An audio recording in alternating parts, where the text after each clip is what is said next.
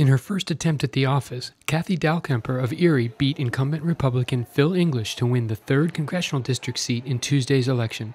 According to unofficial district-wide vote totals, Dahlkemper received 52% of the vote.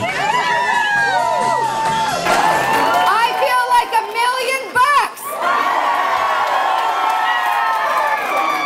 It's official.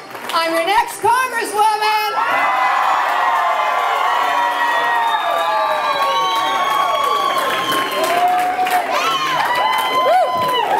You know what? This is a pretty wacky idea, but I'm so glad I've got radical friends that help me get there.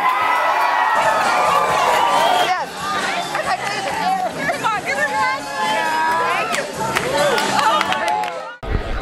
I'm so proud that we've had the chance for the last 14 years to represent people in northwestern Pennsylvania.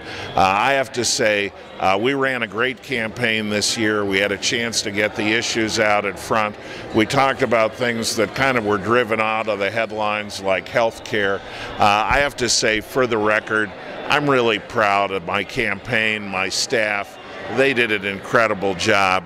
Also on Tuesday night, incumbent Republican Senator Jane Earll defeated her Democratic challenger Cindy Purvis to win a 4th term in the state's 49th District Senate seat.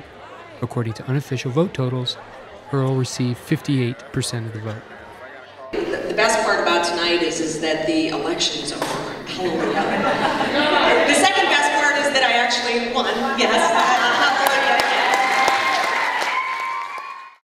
What I've taken away from this is that if we don't get the money out of campaigning, we're doomed as a country.